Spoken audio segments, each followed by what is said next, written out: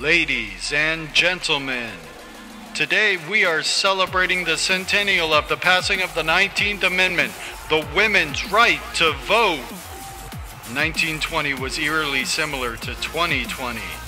The Spanish flu pandemic killed millions, racial unrest across the country, and a bitterly contested presidential election. Our story features three women who were pivotal in pushing the 19th Amendment across the finish line. The place, the Tennessee legislature. The time, August 18, 1920. And now, I'm proud to introduce the President of the National American Women's Suffrage Association, Miss Carrie Chapman Catt.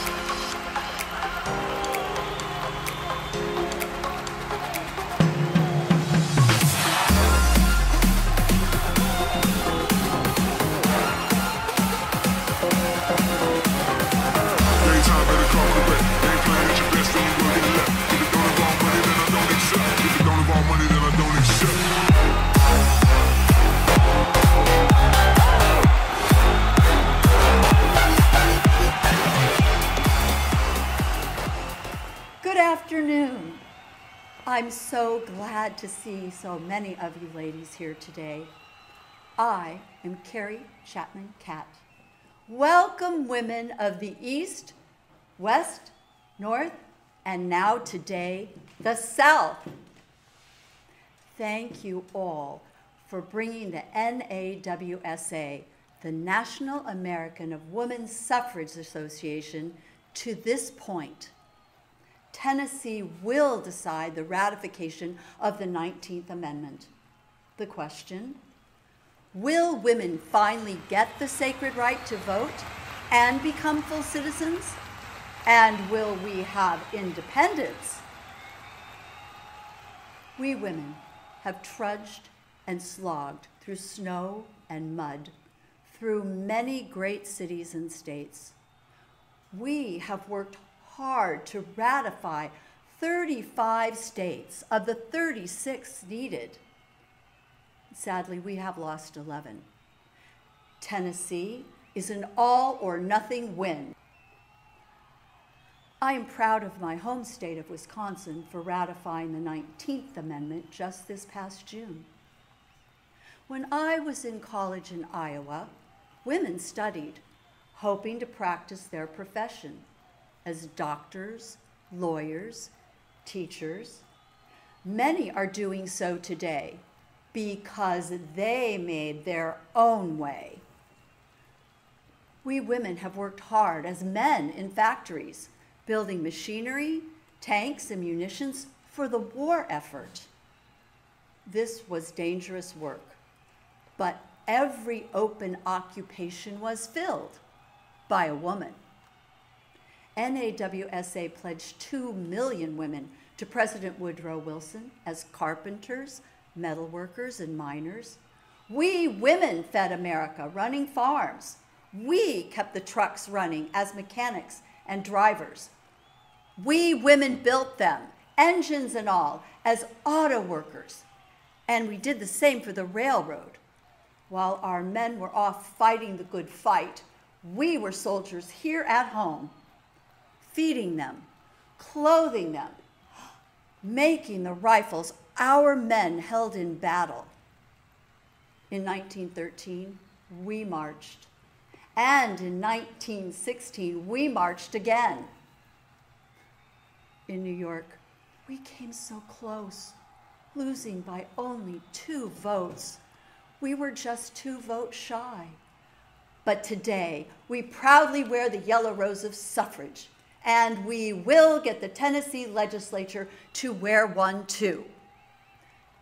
We have spent the last week lobbying each and every legislator.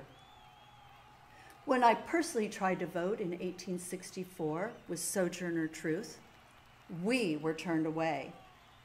And many that tried were fined. And when women tried to wear pants, they were fined too. So we joined forces with the abolitionists and Frederick Douglass for civil rights. and our causes are joined as well with those of the United Christian Temperance Movement, whose passage of the 18th Amendment for prohibition has given great momentum to our cause. We women have run an effective lobby organization. We went in the front door with no funny business. Everything was on the up and up, unlike others who went in the back rooms using bribes for their causes. In the West, particularly Wyoming, was the first to let women vote in 1864. All women except Indian women, and we are fighting hard now for their rights. We are pleased and proud of House Representative Jeanette Rankin. She's a pacifist, and she is the first woman voted into Congress. In our future, we will have one from every state. When I pledged 2 million women to work for the war effort, it was a compromise I had to make. It cost me my membership in the National Peace Party, of which I had founded. Progress always comes with great sacrifice. I know that women voters will make this right and end all wars. We women have picketed, marched with banners, and held meetings across this great country. We have met with every single congressman, senator, and state legislator. We kept careful notes on everyone and pursued them passionately for their support. We wrote letters and asked every woman who has a husband or a son in this Tennessee legislature to write them a letter requesting their heartfelt support. We women have suffered insults, abuse, mockery, and intimidation. But we stand here today strong with all of our cards laid out on the table. We have given it our all. I have spent 40 long years fighting for this cause, asking great sacrifice of you women. I asked for 3 hours a day and weeks at a time for travel.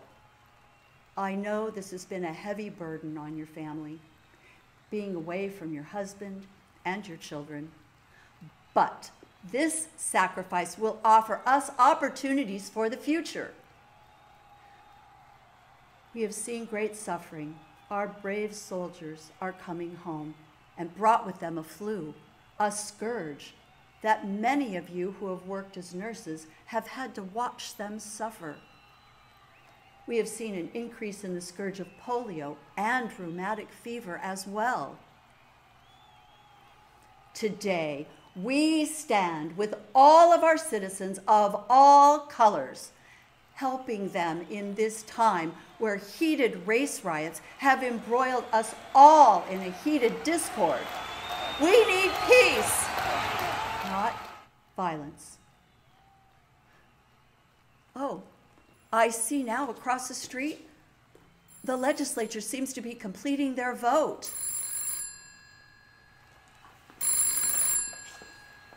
Hello? We won by 2 votes? I could hear the legislative chamber erupting in celebration. We have won by 2 votes. 2 legislators have changed their vote.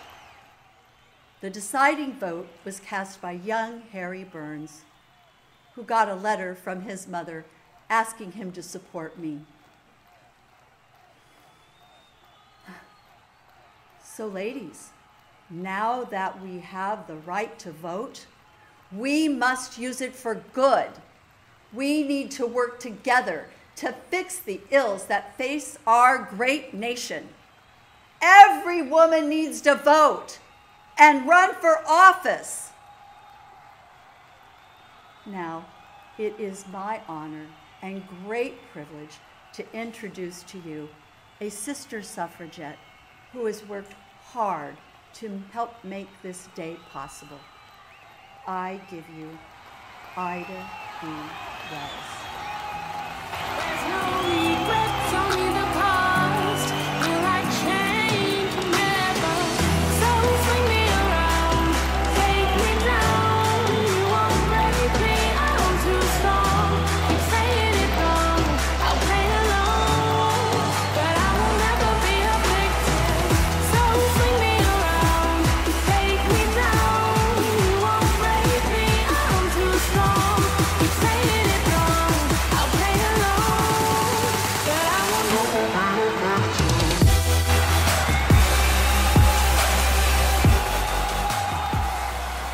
Thank you, Carrie. And I would also like to thank you for the work you did during the pandemic. I know that the Spanish flu tore through our Chicago area. I am Ida B. Wells. I am a resident of Chicago, but I was born a slave in Holly Springs, Mississippi in 1862 during the Civil War.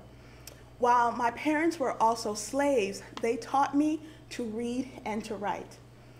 My father was what you would call a loyal man, loyal to the Union. After the war, our colored community flourished under Reconstruction until Jim Crow. I studied liberal arts at Russ College, where my father worked. Later, I attended Fisk College during the summer, where mosquitoes caused a yellow fever epidemic to run rampant through our town. The fever, it took both my mother and my father, leaving me as guardians to my two younger sisters. I tried to support us by teaching and writing short articles for a Memphis newspaper, but my articles on lynching and other Southern horrors were too controversial. I bought into half of the Memphis newspaper and began writing articles on anti-segregation. I included my own story. On May 4th, 1884, a train conductor with the Chesapeake and Ohio Railroad ordered me to evacuate my seat in the first-class ladies' car and move to the rear of the train to a car with no available seats. I had been enjoying the Civil Rights Act of 1875, where President Grant had signed into law a public accommodation clause allowing blacks to go into restaurants, trains, and hotels without denial. So I hired a lawyer and sued. I won $500. The train countersued, however, and appealed to the Tennessee Supreme Court, which overturned the case. When I published a pamphlet on the case, an angry white mob broke into my newspaper office and destroyed the printing press. I resolutely replaced the press and continued printing. My emphasis was on documenting the lynching of black men. I have investigated 400, but I know there are so many more. For my safety, my sisters and I then moved to Chicago to live with a relative. At that time, many black Southern families looking for work migrated to Chicago and Detroit. It was a mass northern migration of more than 1 million people. It was there that I met and married a wonderful man named Ferdinand. He was a newspaper art editor and a widower with 2 boys. We ended up having 4 more children, 2 more boys and 2 girls. I joined the suffrage movement, speaking, writing, and organizing for civil rights, for which I faced much anger. In 1913, I was invited by Alice Paul of the National American Women's Suffrage Association to come to Washington, D.C. to participate in the National Women's Parade. I and other members of the Negro Suffragists chartered a bus for Washington. Alice Paul owned my 100-page book, The Red Record, which detailed lynchings since the Civil War. I autographed it for her. The book, along with my association with Frederick Douglass, was my ticket to the parade. Alice organized the women to march by their occupations, and she promised me a place with journalists of all races. But as we were practicing the parade formation, Alice's assistant, Lucy Burns, said that we colored women would have to follow behind the rest of the parade because Southern white women refused to march with or behind us. But while marching in the rear with my colleague, Mary Church Terrell, we saw men along the sides interrupting the parade's progress. During that chaos, we colored women took the opportunity to infiltrate back into our respective occupations, myself rejoining the journalist at the front of the parade. The New York Times reported it was a very beautiful parade, and it was estimated that more than 100,000 spectators were there. Our Negro suffragists fought to be included in the National 19th Amendment. We joined Alice Paul's newly formed National Women's Association, or the NWA, and had a meeting with President Wilson on January 9th, 1917. The president disliked Alice Paul, and our colored presence irritated him even more so. Although he was supportive of women's rights at a state level, he said he was unable to support the 19th Amendment because it was not part of the Democratic platform. Well, that next day, January 10th, we stood with Alice Paul and other suffragists and took up posts as silent sentinels in front of the White House. Taking shifts, we stayed at our post until January of 1919, 2 entire years.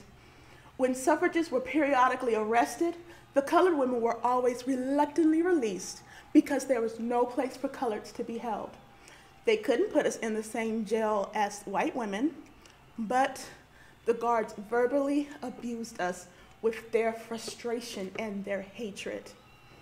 During 1918, the Russian Revolution commenced, and Americans were being solicited by communist organizers, in particular, the Negroes. Toward the end of the year, our Black heroes, our Black veteran soldiers returned from the war to end all wars. More than 380,000 proud men. On their return home from Europe, they brought back an experience of equality. In Europe, they were treated with respect as liberators. They were invited into European homes where there was no Jim Crow equivalent. Many soldiers stayed in Europe with their new families, but those returning to the U.S. were not going to be treated as second-class citizens once they got home. This was met, however, with white resistance. Riots broke out across the country, race riots. They called it the Red Summer. Many people were killed, and 90 or more colored men were lynched. I documented their lynchings, and as a journalist, I investigated them. I was once again prepared to go to Washington, D.C. to march for the 19th Amendment. Days before I was to leave with my sister suffragists, we attended a send-off and listened to a classical operatic concert performed by a young Marian Anderson and Roland Hayes with an all-Black symphony orchestra. Marian was the first African American to record Black spirituals. We had no promise that colored women would be included in the 19th Amendment, but we went to support the cause anyway out of principle. Civil rights and women's rights have always been wrapped up together. Frederick Douglass urged and supported Susan B. Anthony, Elizabeth Cady Stanton, and her daughter, Mary Stanton Blanche, in their common struggles for abolition, equality, and peace. To this end, I am a proud founding member of the NAACP. I have always been an advocate for child labor laws and a supporter of social reformer Jane Addams. I am a churchwoman supporting colored churches, and I will continue to help through our Negro Women's Clubs to encourage and protect Black men voting at the polls. And I promise to do my very best to help the cause of ratification of the 19th Amendment for all women, as originally written. And now I'd like to introduce you to my dear, dear friend, Alice Paul. Alice, get up here.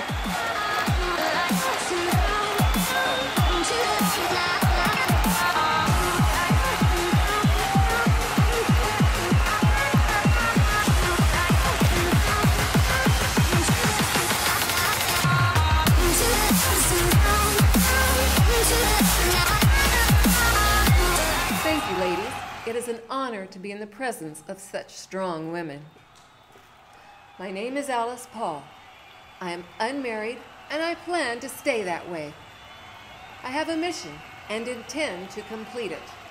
I'm not willing to have an anti-suffragette win the day. So for me, men are out. I'm an advocate for women's rights, and I plan to win that sacred right to vote.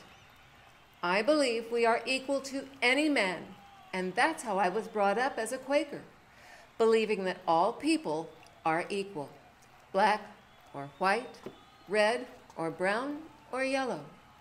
All are the same in God's eyes. I can see no inherent superiority in either sex, except I believe women are smarter, but that's my personal bias. I am a biologist by training, and I hold a master's degree in economics and a PhD in social work. I grew up in Pennsylvania, working with my family on our farm that I still love. I was encouraged by my mother and father to dance, to draw, to paint, and to read. They told me I could do anything for which I had a passion.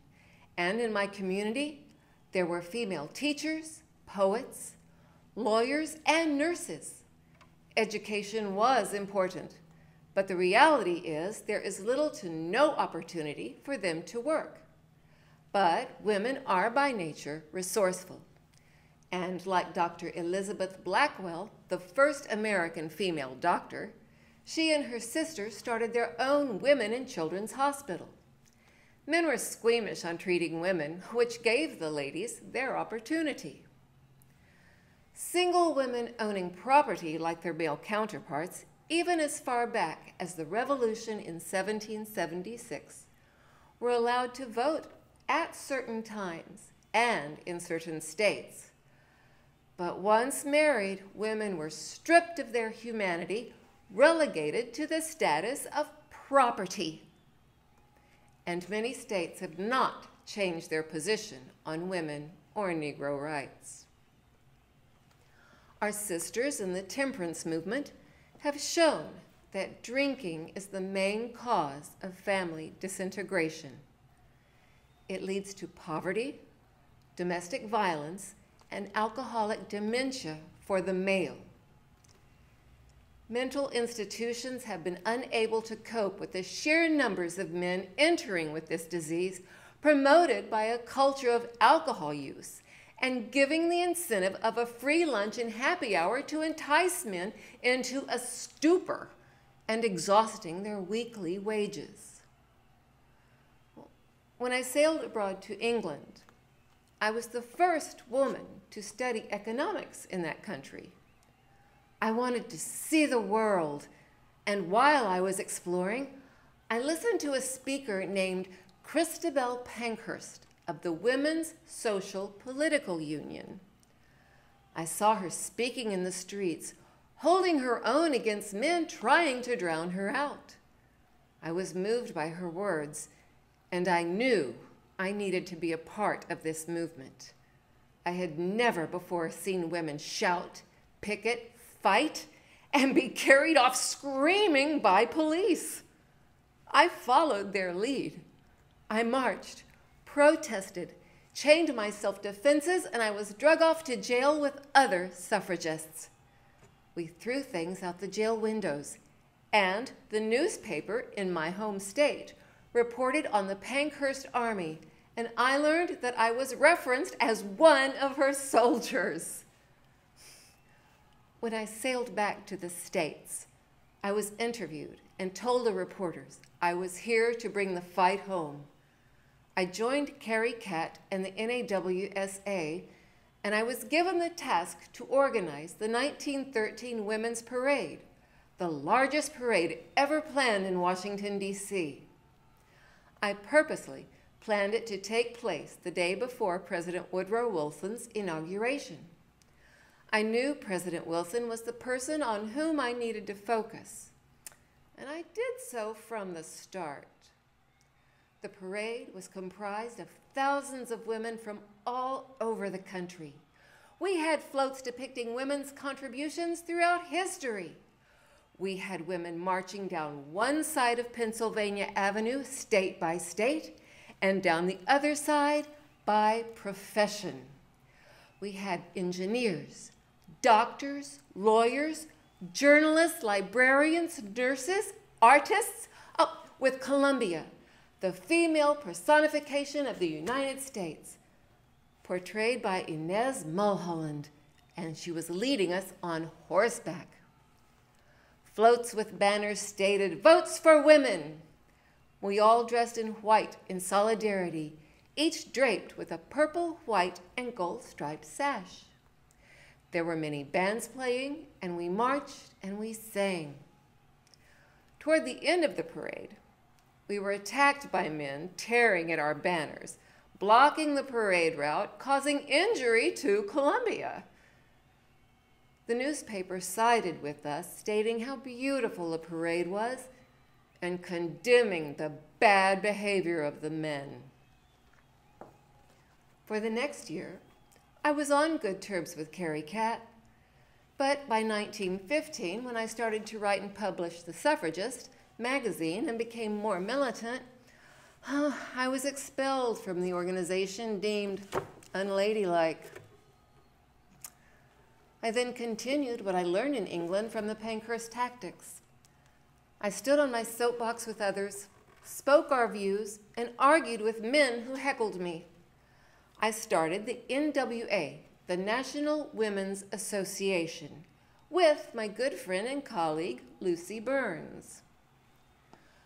With financing from several wealthy Harrises, we picketed in front of the White House, the first time that had ever been done. At first, they tried to ignore us, but after a while, they arrested us on charges of obstructing traffic. President Wilson could not promise federal support for our cause, only his personal support. So, we stood out in the cold, taking shifts 6 days a week. We took turns warming ourselves on hot bricks, and we carried banners, but kept silent. The president would tip his hat to us each morning as we held our banners high. As the war in Europe waged on, the Sedition Act was enacted. Anyone who spoke against the war effort could be charged with sedition, so our banners stated, "Protect and defend democracy." Wilson's own words. Police arrested us and took us to a jail known as the Occoquan Workhouse, where they beat us, tortured us, and fed us worm-infested pork. We demanded to be treated as political prisoners. These were women who had never been arrested, and at first, we served our sentences for several days. But a second arrest got us 30 days. And when we went back to the White House again for a third arrest, we received a sentence of 7 months. But we continued, and others took our place as we took turns filling the jail, the newspapers following our every move. As a drastic tactic, I went on a hunger strike, joined by many other women. After 4 days of our strike, our jailers began to force feed us by putting a tube up our noses and into our stomachs and and then feeding us a combination of eggs and milk. I endured this torture 55 times. But while in jail previously, I had an idea. The Pan American World's Fair was being held in San Francisco. We sent representatives to collect signatures on a petition for an amendment to the Constitution for women's right to vote. We collected over 1 million signatures.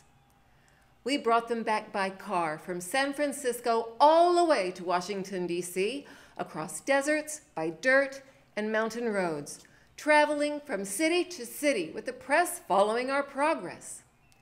Our strategy was to be in the paper every single day. Now that we're in jail once again, fighting via our hunger strike, the press is putting pressure on the government as we begin to waste away. No one wants a dead suffragette, and we were very nearly there. They released us. Within a year of our White House vigil, President Wilson, who was the key, capitulated. And on January 10th, 1918, he finally endorsed the women's right to vote and passed it along to the Democratic Party to endorse. But he endorsed it for states' rights only. We stood outside the White House with a banner addressed to the Russian envoy stating, "We do not have a democracy if half the population does not have the right to vote."